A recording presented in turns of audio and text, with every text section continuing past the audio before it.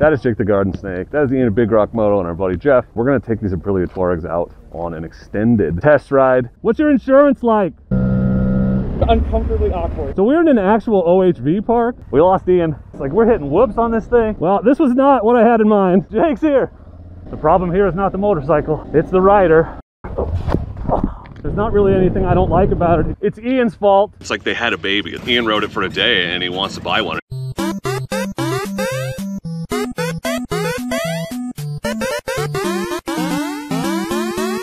Hello friends, welcome back to the Dork side. I'm the Dork in the Road. This is Get on ADV Fest.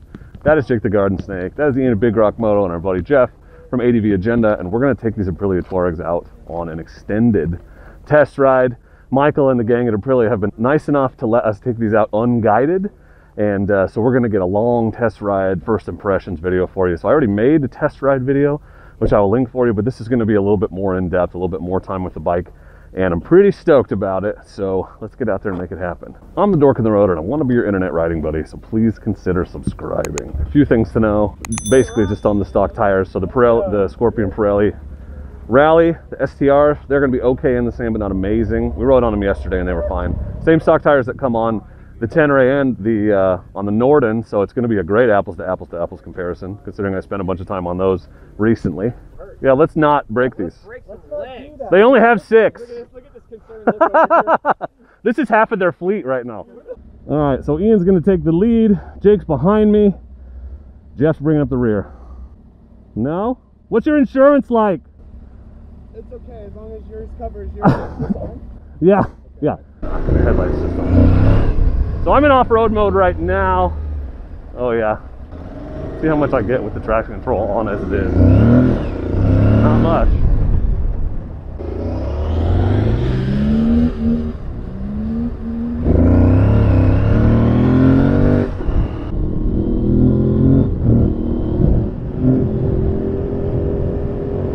All right, we're not on a guided tour this time. Ian's our guide.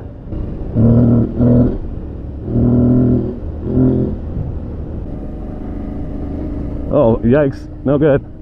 No good. 0% good.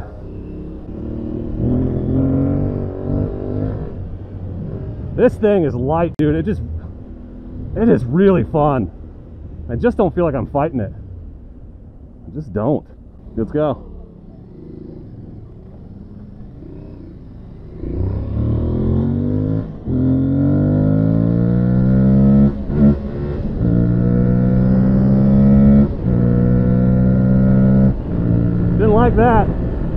Didn't like that. It is funny, you know, you wonder if people you meet on YouTube are the same in real life, and true to form, like, Ian is in there, like, looking at every setting, tweaking it. He stopped at the stoplight, plays with the settings a little more, and he is a very meticulous, very in-depth guy, right? In his videos, it's sort of his trademark. And I just hopped on and I'm like, oh, off-road mode's probably fine, I'll figure it out. And Jake's just like, I wonder if I can break this thing. He's just sitting there doing burnouts and just, you know. So these guys, you know, I've had the privilege of spending some time with them over the last couple days, and they are exactly who you see on camera, dude. There's no room for fakery. YouTube is like it's so much work that maintaining a persona at the same time, it's got to be tough. I don't know how those fake super people do it, but everyone I've met in motorcycle influencer quote unquote world has been a super genuine person. So it's pretty awesome. I have not yet met an I'm sure they exist. Anyway, it's going to be too windy for me to talk, so I'll talk when we get into a little bit slower situation.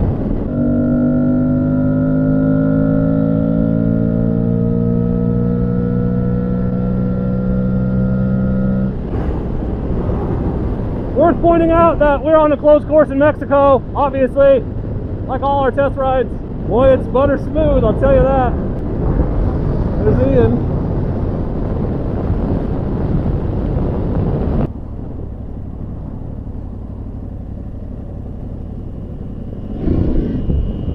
Oh, interesting. OHV area. All I want for a highway on this is a little bit taller windscreen and maybe a different seat. But maybe I mean, slightly taller. Is this adjustable? I don't think it doesn't look like if it was slightly taller, because I lowered my head down just slightly. I was like, yep, there it is. I'm just barely in the Mustang. So it's better than the one on the Norden and the one on the Tenere in stock form. I will say that. I'm gonna video Ian doing his Ian thing. High five, dude. Put your hand there and keep the high five. High five, high five, high five. I'm just trying to get a high five. Let's trying to get a high five. What's up, high five? What's up, high five? Oh, nice. Well, I thought you'd like ride by and try to break my wrist, so. Nice of you to stop. Literally being a dork in the road right now. Yeah, that's what I do. It's not just a clever name. It's not even a clever name. Uncomfortably awkward. They thought I was trying to get him to stop. I know. So we're in an actual OHV park. I'm not going up that. It's overrated.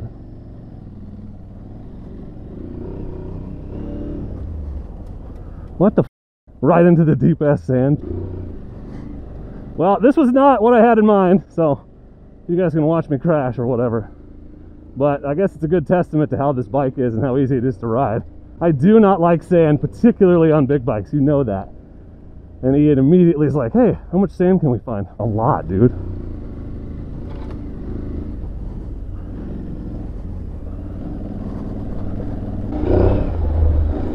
I will say, it's handling it admirably. Like, I purposefully didn't bring my Norden or my Tenere because they have no crash protection and are on these tires. And now here I am doing it on a bike with no crash protection in these tires. Where is he going? Yeah, this is, I'm not this good. We lost Ian and Jeff. Ooh, I mean, the suspension is bitching. Like, it's getting it done. It's impressive. It's not a problem. I mean, the limit here is the rider in many ways. Like, we're hitting whoops on this thing. Like, damn, dude. Crazy. We're definitely getting a test in. Sorry, Aprilia. I didn't know Ian was going to lead us out into the freaking middle of nowhere. Huh. That way, maybe? Ooh, there's a sandy wash. We want to go that way. Yeah. Just a little tall for me.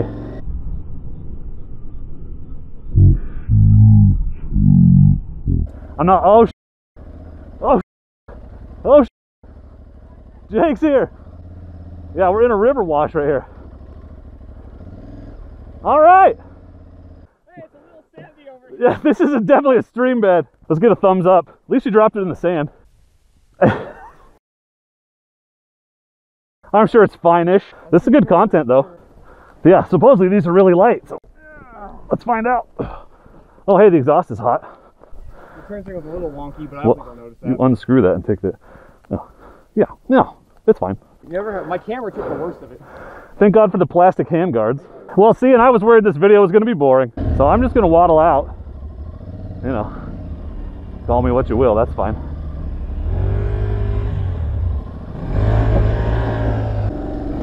Is this even the road we were on? I literally don't even know.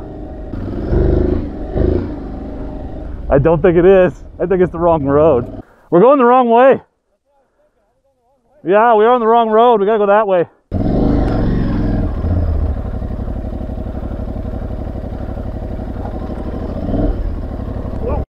Nope, nope, nope.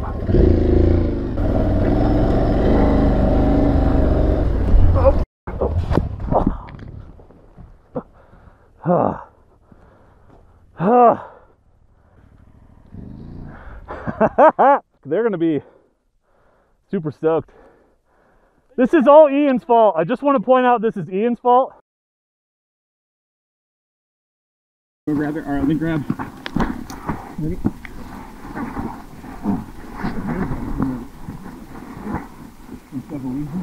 At least we've confirmed I still hate sand.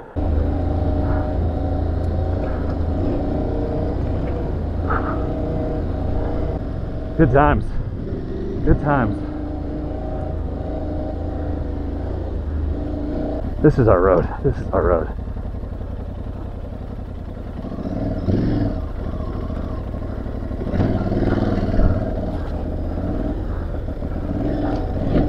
Yeah, yeah. There's that first wash.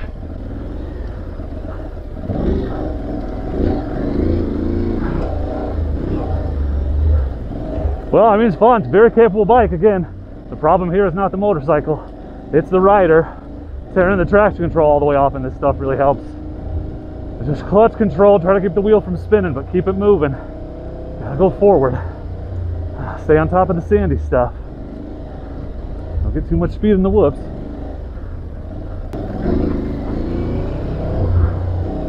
Yep, pretty funny. You always end up doing the thing you don't want to do. So here I am on the Scorpion Rallies, riding a brand new bike that isn't mine, in the sand, which was not what I was working for today. Oh, that was close. Saved it with a little power. Do not want to drop this again. Rocky stuff is my friend. Sandy stuff I hate. Rock's good, sand bad. I see the road. Pretty excited for the road. There's Ian.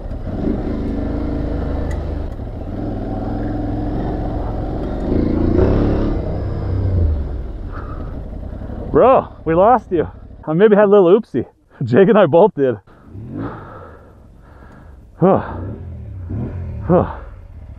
Good job, dude. Big bikes are dumb. Yeah. Weren't you just saying you wanted one? Oops. Well, I mean, if it can't take a fall, it's not a good bike. Worst case, I buy a sticker. But the bike feels extremely capable to me. Yeah, no, I would not ride that on my GS at all. I kept saying it's not the bike, it's the rider that's the problem right now. I'm just not giving it enough gas to get through the sand smoothly. Yeah.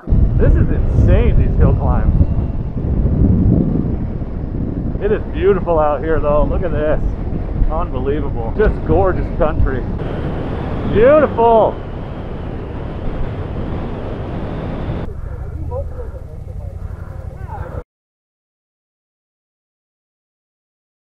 Yeah, we better go. We only got half an hour.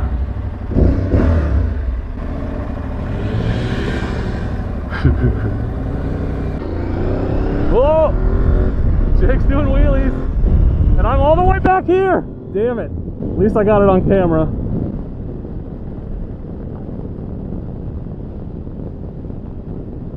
It's fun in the twisties. I mean, this is a fun bike to ride.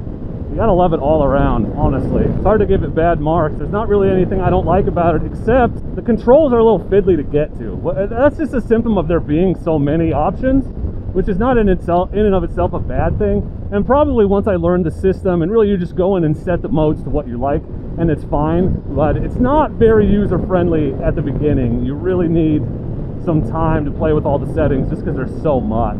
So that is a downside, and then again, it's just the question marks about reliability and availability. And it's hard to say. It was a brand new bike, first gen like this. Ooh. Side saddle in it.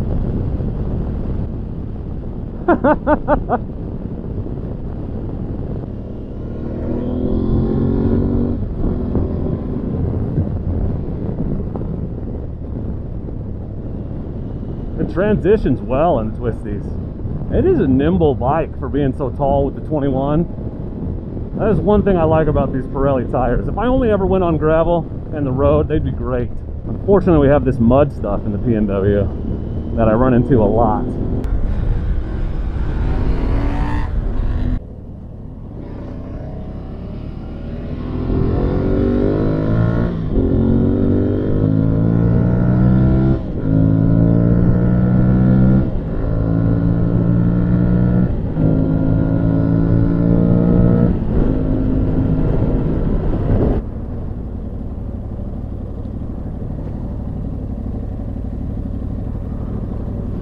Well, that's about going to do it for this extended test ride video with Jake and Ian and Jeff. I want to thank those guys for coming out and riding with me. I'll link all these guys' channels obviously for you in the description. Thank you to Aprilia for letting us do this extended test ride, and to Michael specifically.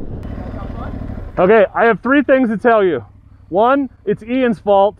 2, this video is going to get a lot of views. And 3, I may have dropped it in the sand.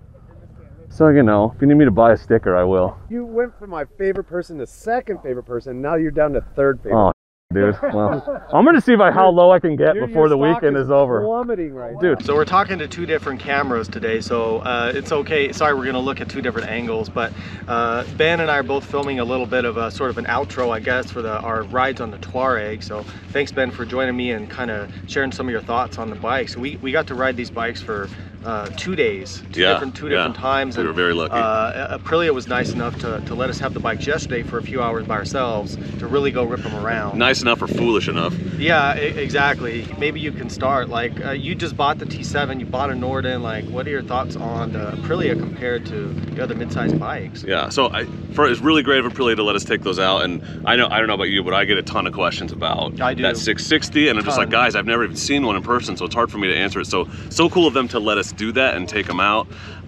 It's interesting because, you know, I've only had my T7 and my Norden for like a week, but it really, to me, it fits in between the two. It's like they had a baby. It's got like all the fancy electronics and stuff that the Norden has, but it's narrow and nimble feeling like the Tenere. It's like a Tenere that is well equipped, and the price is right in the middle too. So it's almost like they did that on purpose. But it was very fun to ride.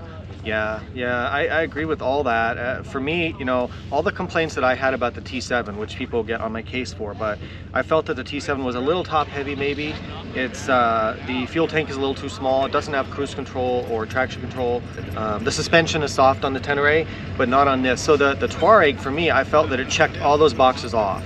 And so it's kind of, it might be my like unicorn mid-size bike because it has the electronics and features that I want, the good componentry with suspension, great brakes. It feels really narrow and it feels like something I want to ride off-road a lot.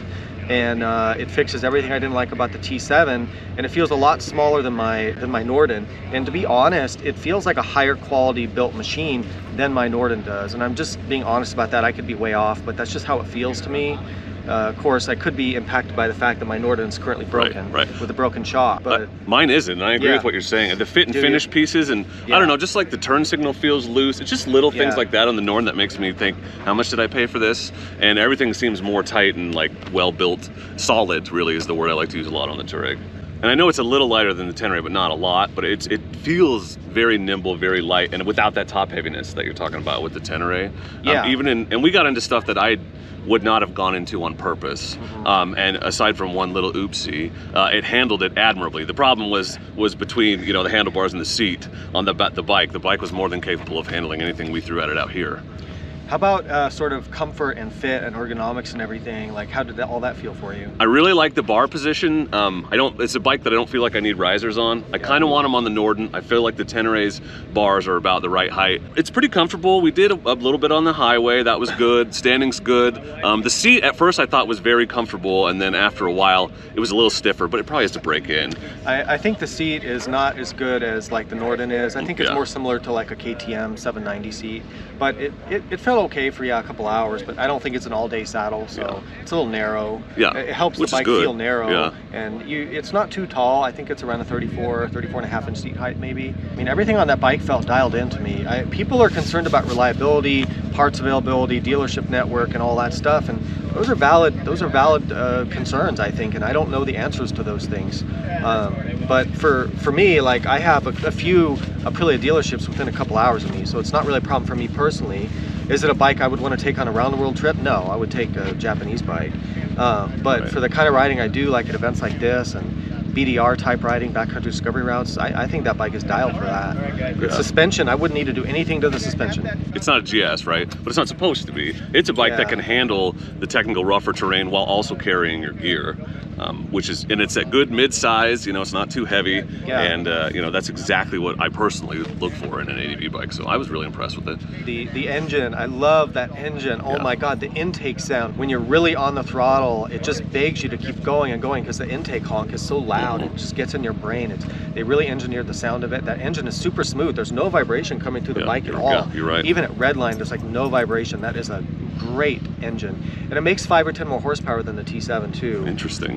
Yeah, even though it's a similar size engine. Well, and it's one of those bikes where, you know, you start going and you look down and you're like, oh, I'm going 85, 90 miles an hour. We were not going slow on these test rides. Let's put it that way. No, it's pretty wide open out here. And yeah, it's wide open desert, and man, I got on some of these single track ridges, which was amazing, and I was like way in over my head, but the bike was like, yeah, bring it on. Yep. You know, so I don't know, probably I'm trying to perhaps buy one for reviewing on the channel. So that's the best endorsement. I mean, Ian rode it for a day and he wants to buy one, and he's got a Norden sitting at home. You know, I mean, what happened is the first ride on it, I was super excited, but you're always excited for your first ride on any bike. That's the way life is. But then when I rode it the second day, and I still wanted to buy one. I'm not going to buy one right away because I just bought two other bikes. But it was really great to get some seat time and extended seat time because people are always asking me to compare it to, this guy's tent's blown away. It's not even windy now. I know, he just got unlucky. Yeah, we've had some wind in the desert, let's put it that way. Just a little bit. You said the W word. It's okay though, because we're leaving. Yeah. But people always want to know, you know, how it compares. And I have the other two at home, and at least now I have more than a 15-minute test ride on this one to really talk about it. I struggled to find things that I didn't like about it. Other than, like you said, availability, reliability, we just don't know. Those are question marks. And even people have concerns about, you know, the engine's a little smaller, but like I said, we're doing 80, 85, no problems. You could ride all day on the freeway on that thing. You don't even need a bigger engine. No, the engine's perfect, and it has more power than a T7, and it's just as smooth as a T7. I say the low end power is really smooth. You can idle it down in second gear to walking speed, and it doesn't want to seem to want to stall or anything. No, not at all. So I think they really did their homework. You know, there's some details on the bike that I want to research more, like that skid plate doesn't look, you know, that factory skid plate's not going to work, and there's a few things like that, and I worry about aftermarket availability at this point because the bike is so new. That's the problem with being an early adopter. There's nothing for it. Yep. Yeah. You know, and it's not going to be widely adopted like the Norden is or other bikes, so it's going to be a little scarce for that. But that's part of why I think I should buy it, to really see how that is. I've never had an Aprilia. Yeah. So I've always wanted to. I've always wanted to. You know. So if you had to rate it out of 10, what would you give it? Like a 9. I mean, I don't know. I want to give it a 10, but the thing is, there's just not much competition yet because these mid-size adventure bikes. There's just not that many of them. Everybody's trying to buy T7s and they're not available, and people are paying way over sticker for them. But I'll tell you what, like the prices people are paying for Tenere 700s is the same price as the Tuareg is. Cheaper in some cases. You know, the Tuareg is $11,999 12 grand for the base color, and man, that's a deal. Yeah, it's a hell of a lot of motorcycle for that price, and I think it definitely belongs in the conversation, obviously, with those other two bikes and the mid-size bikes that companies are finally starting to come out with. So if you hadn't heard of it, or you're sleeping on it, or you're not sure because it's a brand that, you know, they don't really make adventure bikes, if you can get a chance to test ride one, I would encourage you to do it. It's an impressive machine. It was really fun. Yeah, go ride one, and stay tuned to both our channels, obviously, for future information on this bike, and I'll keep you guys updated on how this goes in terms of if I'm getting one, and maybe by the time this video goes out I may already have one. Yeah, dude. So who knows, but it's always an adventure. Thanks to our friend Jeff, who's holding the camera for us. His channel is ADV Agenda. I'll link it down below in this video, but thank you, Jeff, for helping us out this weekend. Yeah, Jeff's the camera guy, so ADV Agenda. I will link that for you. Go check out his channel. Follow him on the gram. I just want to say thanks to Ian for being here and having this conversation with me. He's all packed up and trying to get out of here. I'm like, dude, let's film a video. So it's been a great weekend, great time. Big thanks to Revzilla, Aprilia, and everybody, and thanks for being here, man. And as always, you guys, if you have questions, leave them in the comments. But for now, and as always, please do not forget to be excellent to each other. Oh, thank you.